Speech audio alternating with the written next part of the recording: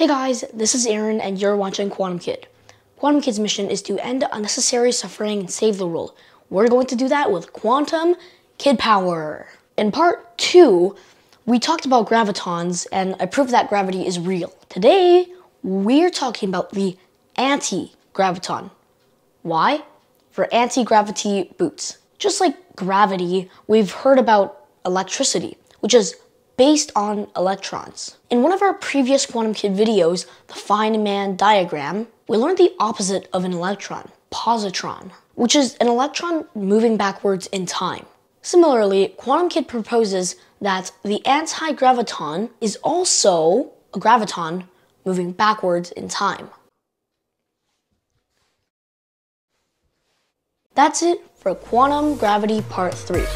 Thanks for watching. I'm Aaron from Quantum Kid. See you guys in the next video.